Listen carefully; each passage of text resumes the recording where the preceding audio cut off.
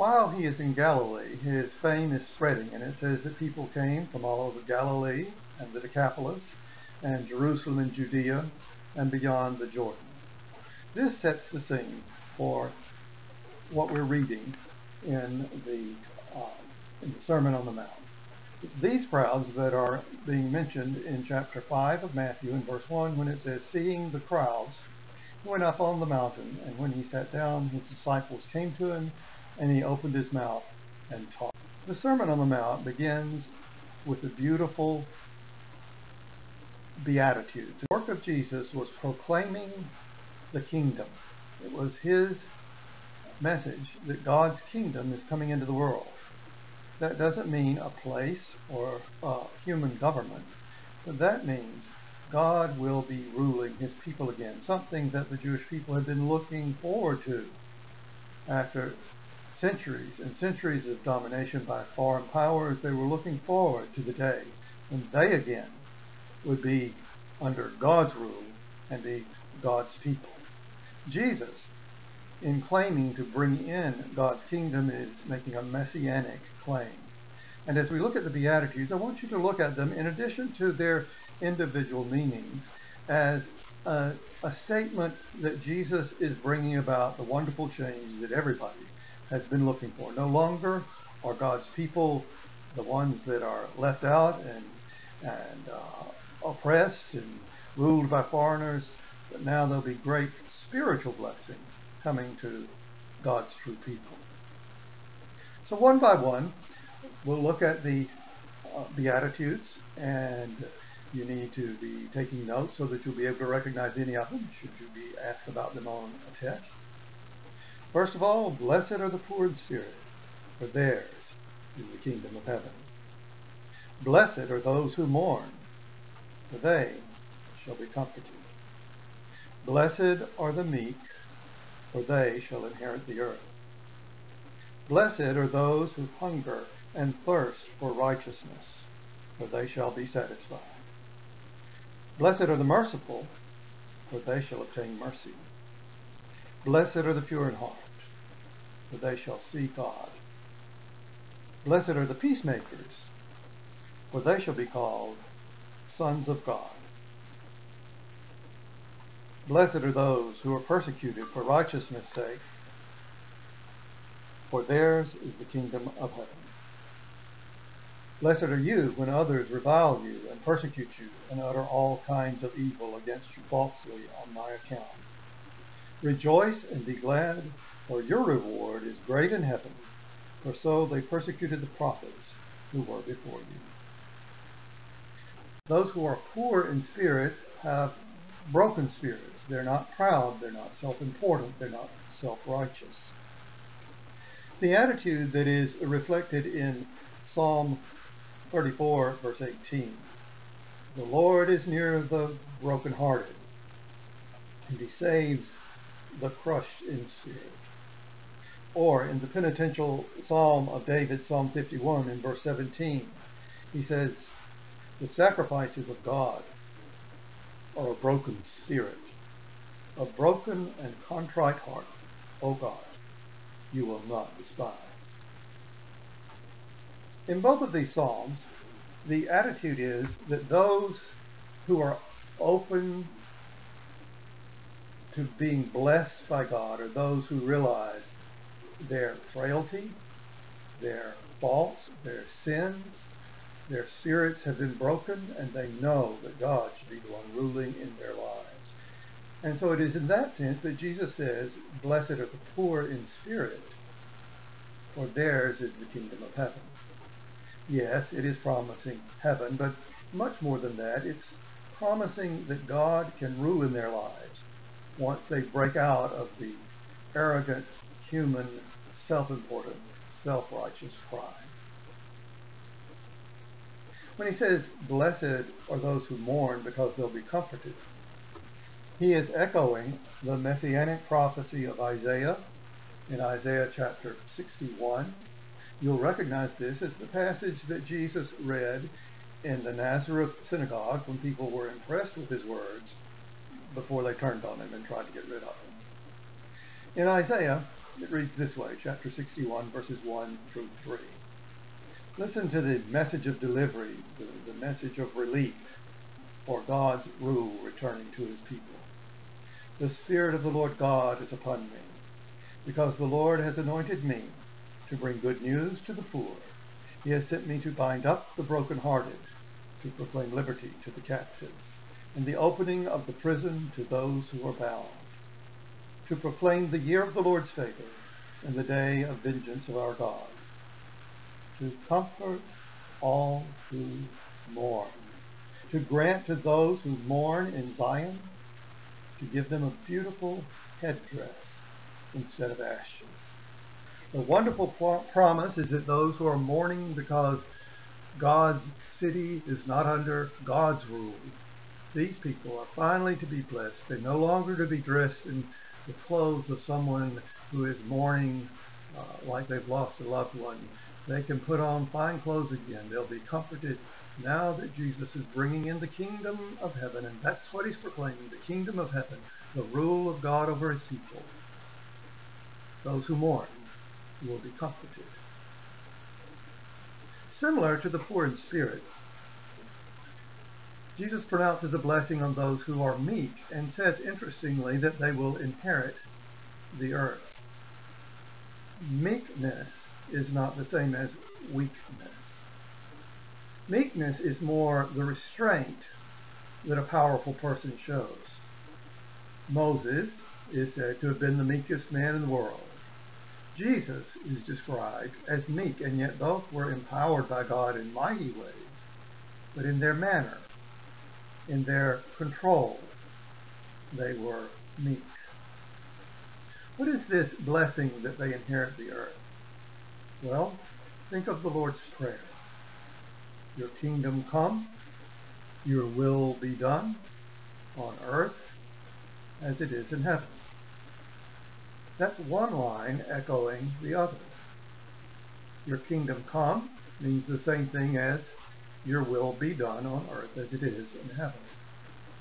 It is a prayer for the rule of God to be as surely accepted on earth as it is in heaven. It is a prayer for the work of Jesus to become real in people's lives, for God to be their ruler. Listen to how Psalm 37 expresses this thought of the meek inheriting. In just a little while, the wicked will be no more. Though you look carefully at his place, he will not be there, but the meek shall inherit the land and delight themselves in abundant peace. The messianic hope and promise is that those who have been restrained, who have not pushed their way through the world, they are the ones who will be able to enjoy the blessings on this earth, the blessings that come when people on this earth are subject to the rule of God, when they are truly subjects of his kingdom. Augustine wrote, "You who wish to possess the earth now, take care. If you're meek, you will possess it. But if ruthless, the world will possess you." Most people who want to be king of the world are anything but meek. They are assertive beyond measure. They are aggressive. They are power seekers. And Augustine would remind them to remember the words of Jesus about the meek inheriting the earth. If you don't take a meek approach, then that dog-eat-dog world will take you over. Next, Jesus pronounces a blessing on those who hunger and thirst for righteousness. On one level, certainly he's saying, if righteousness is so important to you that you're never satisfied, you never feel full until you grasp hold of righteousness, that is one level of what he's talking about. There's certainly a great concern for being right with God. You'll see there I list some concerns in the 5th chapter and the 6th chapter of Matthew. But there's also a concern for justice in this world. There's a concern that the justice system be fair to all. There is a concern that people not neglect the needy. And in a sense, those who hunger and thirst for righteousness are those who look at this world and its power structures and decide that it's not righteous. It's not what it should be. Justice does not rule the earth. And so these people hunger and thirst for righteousness. And they are told, to the extent that God is king, to the extent that heaven rules on this earth, to that extent you can be satisfied. Your hunger and your thirst for righteousness can be satisfied. The next group of Beatitudes are not necessarily about people hurting, at least the next three are not. One is a saying that makes so much sense on the surface, but it is deeper than some realize. Blessed are the merciful, for they shall receive mercy. Mercy is not necessarily pardon. Mercy is not pity. Mercy is giving good when someone deserves to receive bad. Mercy is what you want if you have committed some offense that deserves a serious punishment, but you hope the judge will have mercy on you and give you another chance. The emphasis on they shall receive mercy certainly has an application in life. It is true that merciful people will probably get mercy back if they show mercy to the person that they offend. But surely the lesson is about eternal judgment. That if you want God's mercy, and all of us must have God's mercy on that final day of judgment, then you need to be showing mercy to the people around you. You can't just give people what they deserve. You're to be merciful. If you're to be like God, you're to be merciful to others. If you want God to be merciful to you. One of the most beautiful of the Beatitudes is the next one. Blessed are the pure in heart, for they shall see God. A person who is pure in heart is someone in whom there is no pretense. What's inside is expressed outside, and there are no evil motives, no sinful attitudes. A person who is pure in heart is one whose inner person has been cleansed of the contamination of sin. And there we run into a roadblock. Because we're all guilty, and we all know that we're unworthy to stand in God's holy presence. The only people who can be pure in heart are those who are assured that their hearts have been made pure through the sacrifice of Jesus. And if you can believe in that forgiveness, and if you can see yourself as God sees his forgiven people, then you can see God. Yes, in the sense you can go to heaven and see God, but you will perceive God better to the extent that your heart is made pure through the forgiveness that comes to those who are devoted to Jesus. The last of the regular, I'll explain in a minute, the regular Beatitudes is the peacemakers. They're going to be called children of God. Notice that it's peacemakers, not just peaceful people, not just peaceable people, but people who will enter into a conflict to make peace. Perhaps a conflict between self and another, perhaps a conflict between two others. To be children of God, to be godlike, is to be a peacemaker, to be one who is all about reconciling people who've been alienated. That's what God's work in Jesus is all about, reconciling us to him after we have been alienated from him. And so to the extent that we have God's rule in our lives, to that extent we'll use every opportunity we have to make peace with those who may be at odds with us and to help people to make peace with one another, and most of all, for people to make peace with God. If we can do that, then we can be called children of God. The last one I say is somewhat different because it's not just a simple and beautiful statement, but there's more of an explanation to it. There is a blessing to those who are persecuted for righteousness. Those who are persecuted for their loyalty to what is righteous, for their loyalty to Christ. If there are people who slander you and persecute you because you belong to Christ, then there's a blessing pronounced upon you. It is the same one as the blessing that we started reading about, and that is, yours is the kingdom of heaven.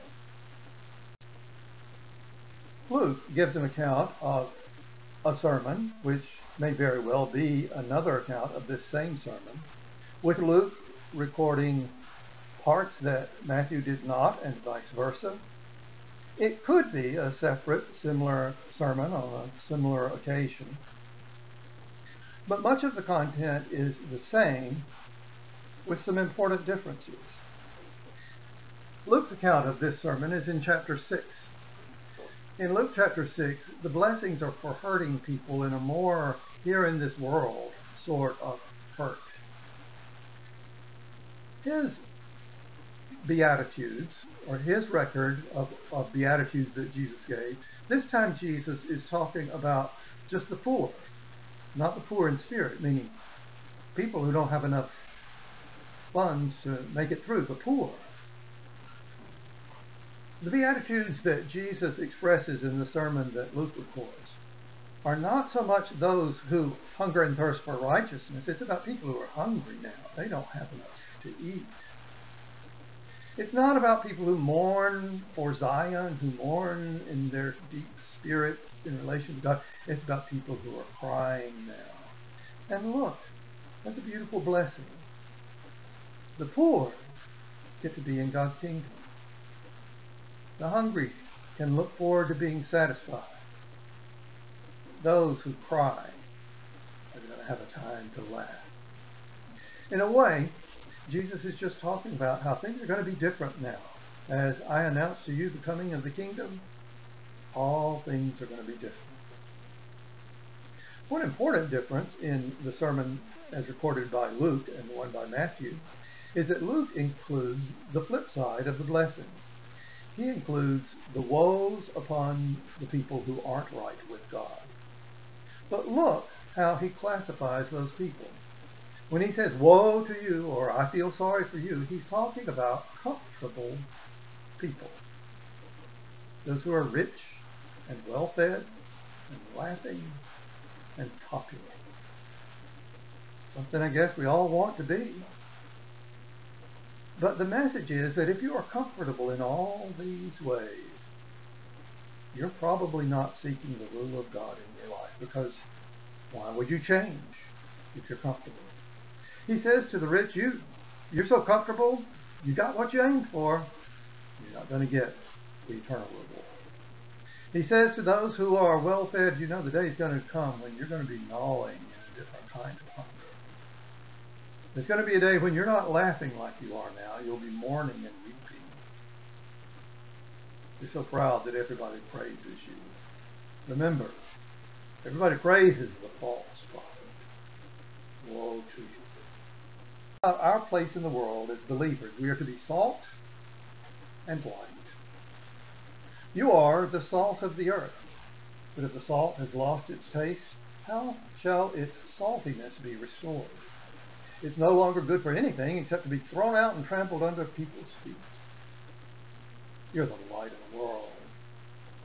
A city set on a hill cannot be hidden, nor do people light a lamp and put it under a basket, but on a stand, and it gives light to all in the house.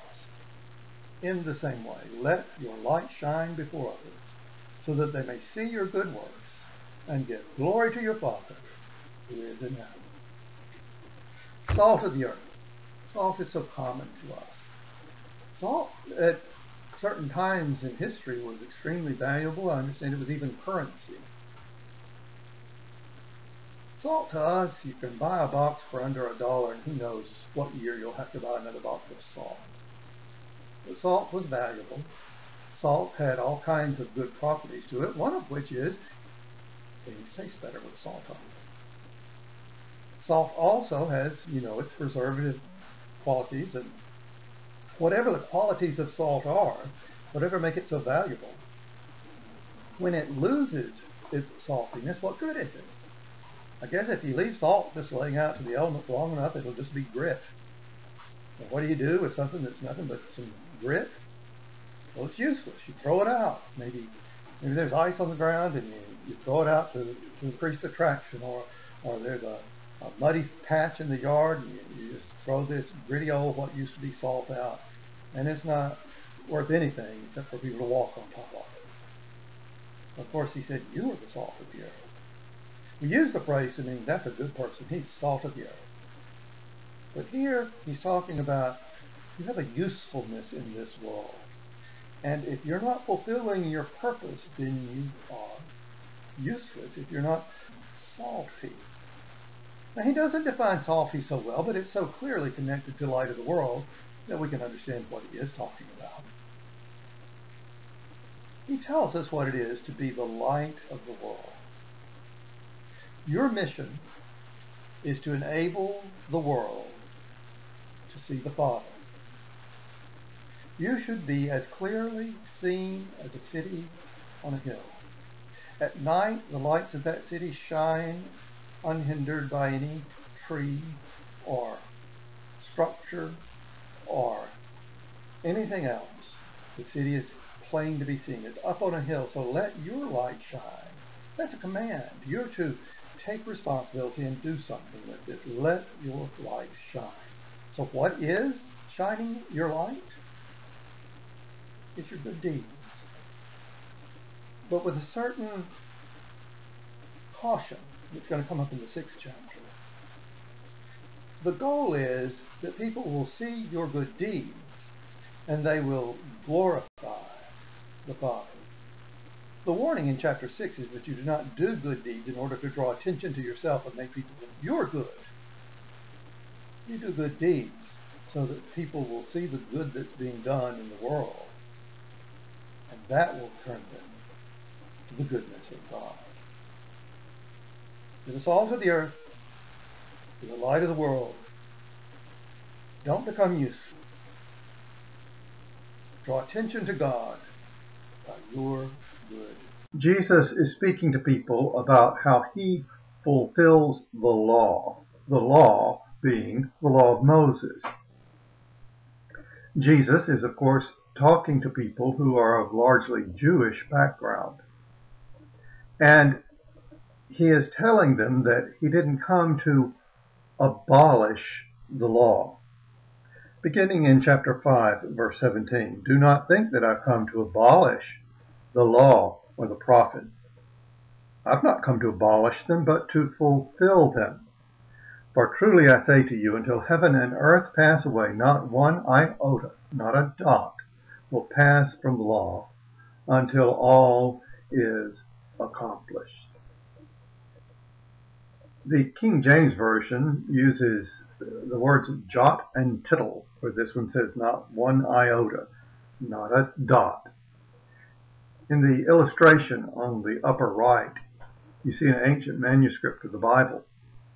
And you see that small letter that is circled is an iota, or down at the bottom a Hebrew letter, a yod, which would correspond to that. You'll notice they're both, like our letter I, very small, just a stroke.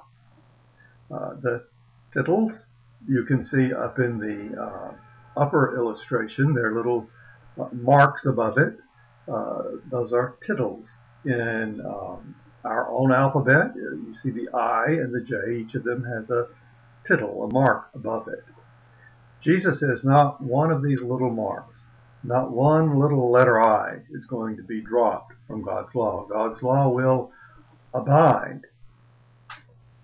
Then he goes on to say, in verse 19, therefore whoever relaxes one of the least of these commandments and teaches others to do so, the same will be called least in the kingdom of heaven. But whoever does them and teaches them will be called great in the kingdom of heaven.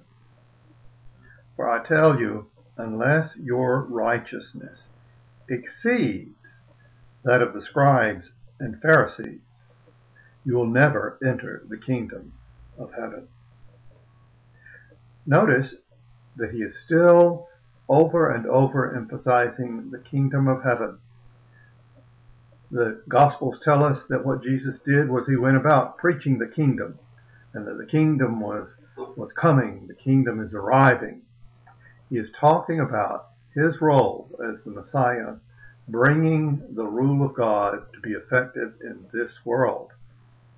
And he's telling them that God's law, which we would call the Old Testament, will continue to always have its important place, and that those who will teach it are great in God's kingdom. He's going to be focusing on the heart. That thought seems to begin in verse 20. Unless your righteousness exceeds these people, then you're not going to be in the kingdom of heaven. So he's going to be focusing on the heart, and he uses two groups prominent in their Jewish society, the scribes and the Pharisees. The scribes were the experts who would write out the law, and as such they would know what the law said, and they're usually presented in a negative light in the New Testament. The Pharisees were one of the leading groups of Jews, particularly in Jerusalem. They carried great weight, not that everyone signed up to be a Pharisee, but the Pharisees were highly influential. To briefly identify them, we could say that they were advocates of holiness, but they defined holiness strongly in terms of not accepting Western, that is Greek, Hellenic ways. That was maintaining their Jewishness. Their attitude was, we must keep the law as we always have. Now, they were not necessarily evil people and corrupt. They were proponents of spirituality. There were many things that they were correct about. But Jesus says, as he brings in the kingdom, he's not doing away with the law that Pharisees are so loyal to, that scribes are so meticulous in recording. But he says he wants to talk about a righteousness that is more than they have achieved.